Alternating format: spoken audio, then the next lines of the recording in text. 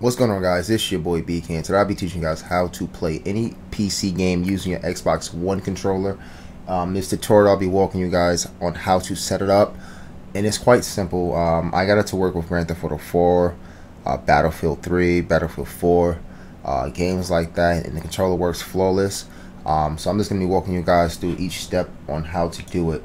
So the first thing you guys are going to want to do is go to YouTube and find Lucas Ace's YouTube channel. He has an Xbox One game driver. He's the one that created this one. You're gonna want to download that, and you're gonna want to go to GitHub. I'm gonna also leave a description, link in the description for you guys.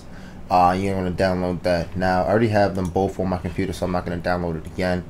I already have it in this folder. So the first thing I want to do is install Xbox One gamepad. You just install it, and it installs by itself. It takes a few seconds. Alright, now that that's installed, you don't want to go back or wherever you downloaded the Xbox Master folder, Xbox One Controller Master. You're going to want to go to the Xbox One controller. Now you do need Visual Studios to complete this. I will leave this download for mine since I'll have it on release, but if you want to do it yourself, you will need Visual Studios to create your own DLL file. So first thing you want to do is, once that loads up, you will go to the X input DL wrapper. And you're gonna, well, since I already have mine built, I'm just gonna rebuild it from scratch. And you're gonna see 3 files. Once those 3 files are done, you will I'll just walk you guys through it. Alright, now that's done, you just minimize that.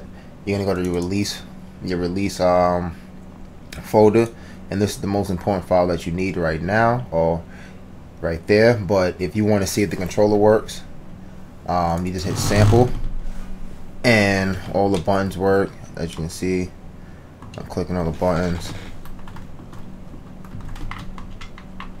and everything's working right now. Now, since we got that there, we just gonna X that out. And now, since we're gonna try this with Grand Theft Auto, I'm gonna find my Grand Theft Auto, which should be in here. My games, modded. And you want to put the DL file that you just created, or the one that you'll download, into the main folder of your Grand Theft Auto, or whatever game you're planning to play. So we're just gonna copy and paste. I already have one in there. Just copy and paste it over, and then now we are going to launch our Grand Theft Auto. Yes.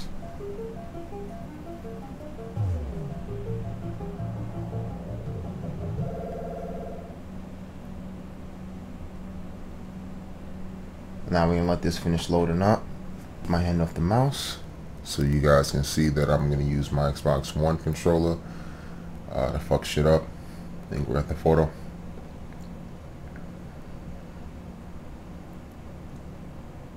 Now again, this works for any game.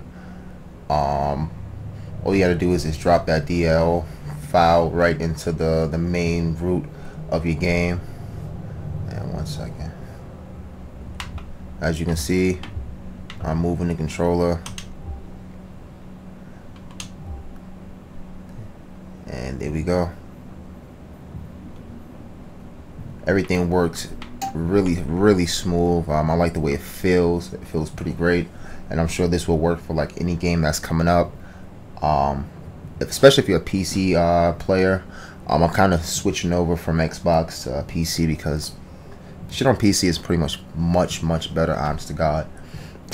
So you guys will be seeing much more PC game related videos on my channel. Yeah, as you can see, I'm moving. We just keep the camera so you guys can see. See, that was pretty fast. As you can see, I'm flying in Grand Theft Auto. using the Xbox One controller, which feels great, by the way.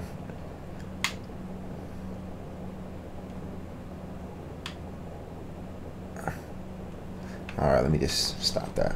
And like I said, this works for almost any game. And if you are having problems like troubleshooting it, or you need help with this, you can message me either on YouTube or on Twitter. My Twitter will be in the description as well.